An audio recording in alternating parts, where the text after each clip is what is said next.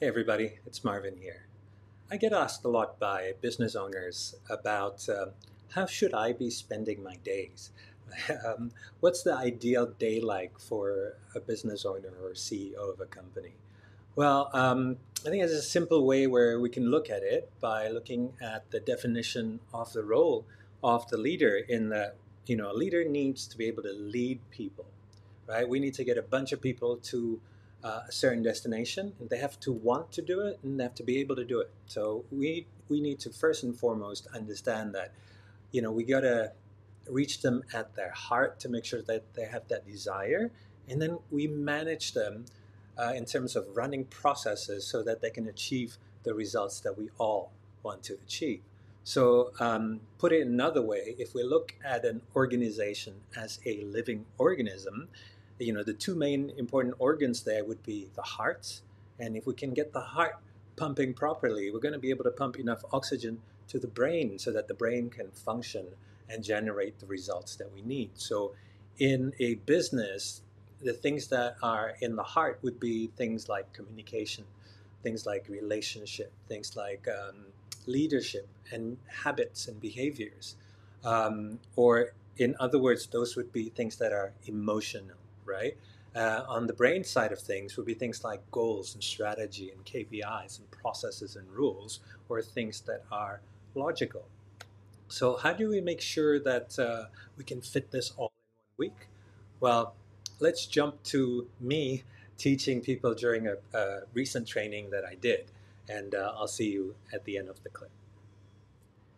All right, so the next thing we're going to look at is how ideally you can utilize your time so that you can achieve what you need to do as leaders to make sure that you engage the heart of your team and to also make sure that you get um, sort of the brain part of the business taken care of as well.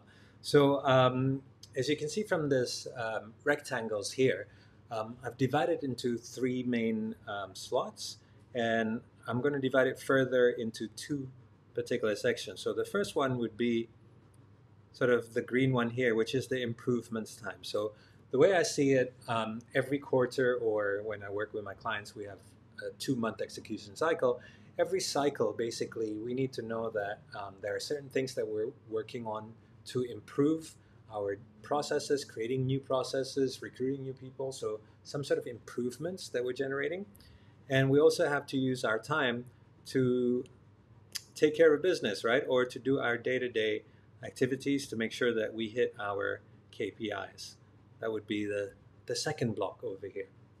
And, you know, sort of a general guideline that we normally use with the leaders that we work with is to spend around 5-ish hours per week to make sure that they can work on these improvements that they're hoping to create in their business.